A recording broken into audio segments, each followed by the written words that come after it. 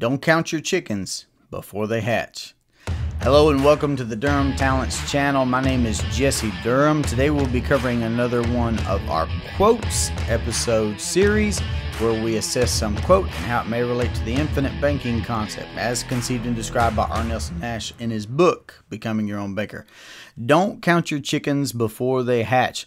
This one was really natural for me to be able to use. I'd had it written down for quite a while now. I'll say, if you haven't noticed ever before or checked out our bloopers reels, for example, we have chickens on our property.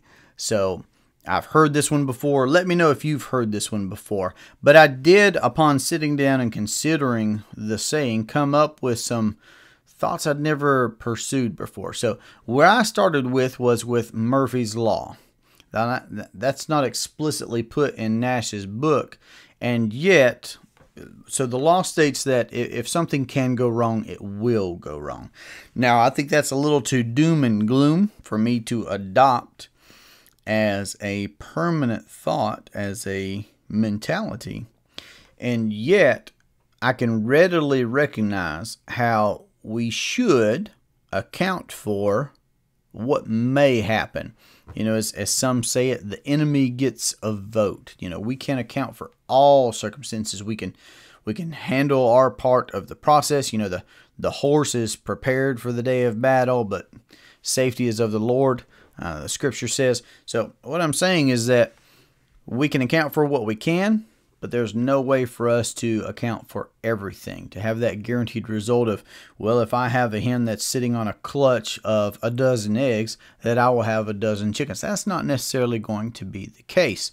Some of those may not have been fertilized. So just different things can happen. So we should account for Murphy's Law, again, even when evaluating personal finance. Now, naturally, I gravitate towards thinking to the guarantees of properly structured whole life policies with mutual companies that pay dividends, because with those we have day one, when the policy is in force, a permanent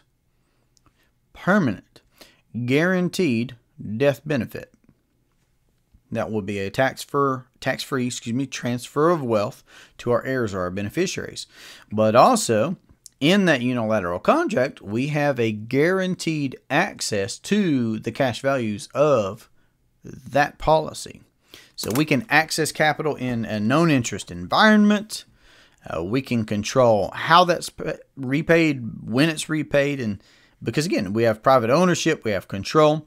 So that's a great way to be able to account for Murphy's Law, in my way of thinking, by strategically paying premiums, meaning amassing capital somewhere. Another example that I personally thought of was where there was a time when Jesus was asked, when he healed someone of an infirmity, whether it was that man that had sinned or perhaps his parents that had done wrong that caused him to be born with that infirmity. It was an infirmity from birth.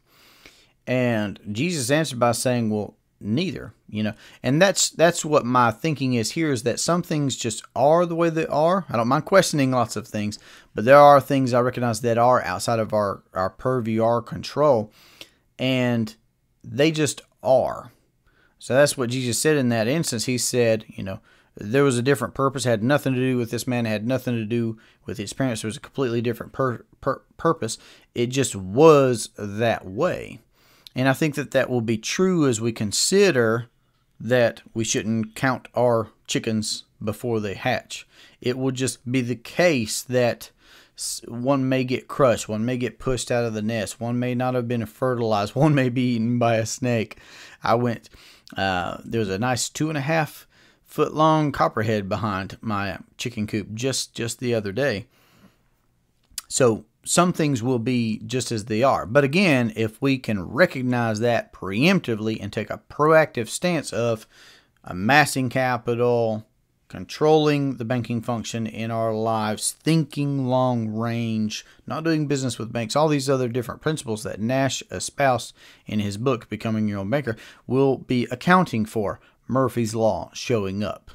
So my personal takeaway from thinking of this quote was to recognize the benefits of considering worst case scenarios and better than expected expected, better than could be expected scenarios, because I try to maintain and nurture a bright and optimistic sense of opportunity and possibility, to be sure, while coupling that, like using imagination, like Nash would say in his book, use your imagination and reason and logic. So thinking proactively of the opportunities that there will be for productivity and growth and expansion and abundance, while also being conservative and well established and based and founded by using reason and logic. And I will do that with prospective clients and current clients. We will look at what worst case scenarios may look like, what better than expected cases may look like, because we have good conversations about growth and expansion and abundance. That's the general direction of the conversations with the folks that we work with, and I like it that way.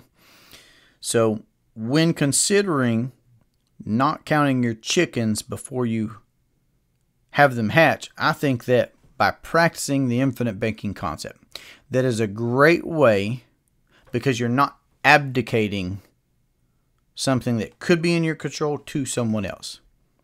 And moreover, you wouldn't be putting yourself in a position to be bleeding out volumes and volumes of interest that forever leaves your family and your household, your business, that could be maintained and grown and developed, and we could then use that capital to become our own banker, to be able to think and act and plan intergenerationally for 3, 4, 5, 6, 7, 8 generations ahead.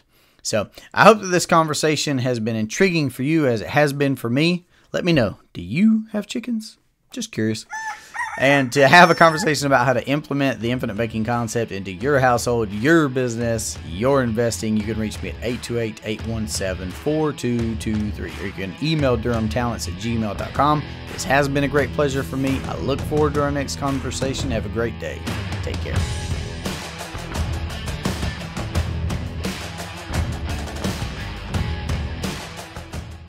Interesting.